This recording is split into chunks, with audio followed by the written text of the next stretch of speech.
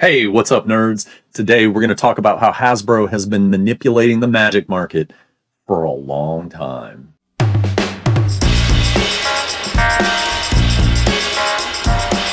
So here's the deal, and I honestly didn't know this because all the Wizards and Hasbro talk seems to have been centered over the last couple of years. But Hasbro actually purchased Wizards of the Coast way back in 1999. You ready for this? I did my research. And the beautiful thing about the internet is sometimes you can find documents from, news articles and whatnot from decades ago. CNN Money from 1999. Hasbro gets the Wizard, published on September 9th in 99. Toy company buying Wizards of the Coast Pokemon card maker for $325 million.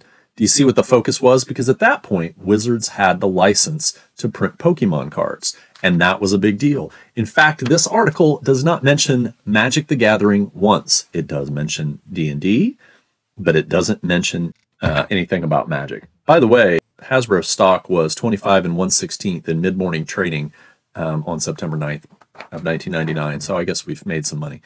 I find it interesting that Magic wasn't mentioned at all. But I think Magic has been part of their plan for a long time.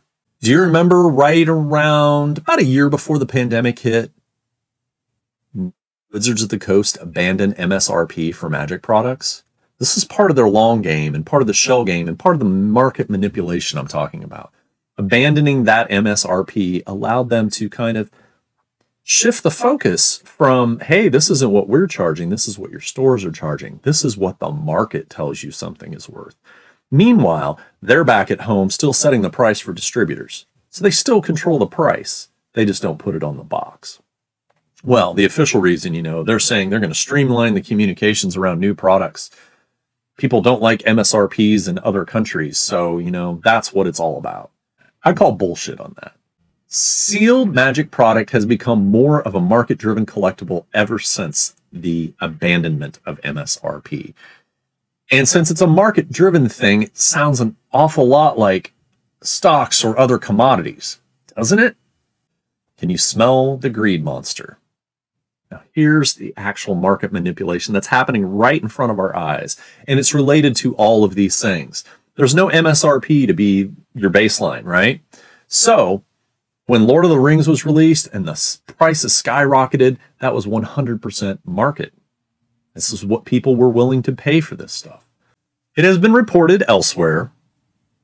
I saw it on Rudy's Alpha Investments channel, and if you don't believe Rudy, that's fine. I definitely do. The guy has never steered me astray, and I've been watching him for 7 years. But if you believe Rudy, like I do, Wizards of the Coast is sitting on Lord of the Rings draft and set boxes, waiting to resupply the market until after Commander Masters is released.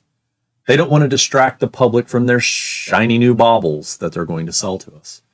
They don't want those Lord of the Rings prices to drop or the Lord of the Rings product to crowd out some of the Commander Masters, which doesn't look incredibly strong. And the prices are obscene. So, it's dirty. It's market manipulation at its finest. Don't fall for it. You may not believe that Magic cards are a commodity or like a stock or a bond or something like that. Magic cards do behave like other investment properties with the market swinging up and down as much as it does. Just look at prices of anything on TCG Player. And this is the way Hasbro has been playing their long game. We just make that MSRP disappear.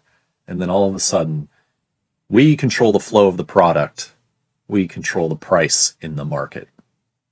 It's so dirty. So dirty. Hey, I lived through the 90s. I still have sealed boxes of football cards that are near worthless. Pennies on the dollars I paid for them back then. I would have done better to buy Hasbro stock. I'm afraid Magic is headed that way too. All the new products, all the new stuff, them telling us it's wine, but it's really just water poured down the funnel down our throats. Magic, for me, has gone from a cherished game and collectible to a mass-printed fool's gold. I love collecting this game. The FOMO pull is still strong. I see some really cool-looking cards in Commander Masters. But after not touching March of the Machine Aftermath, I think I'm doing okay. I hope this game survives, both as a collectible and a game. But right now, Hasbro is flogging their prized cow. And I'm worried she's going to stop producing milk. That was a weird metaphor. Anyway, take care. You guys are awesome. Talk to you soon.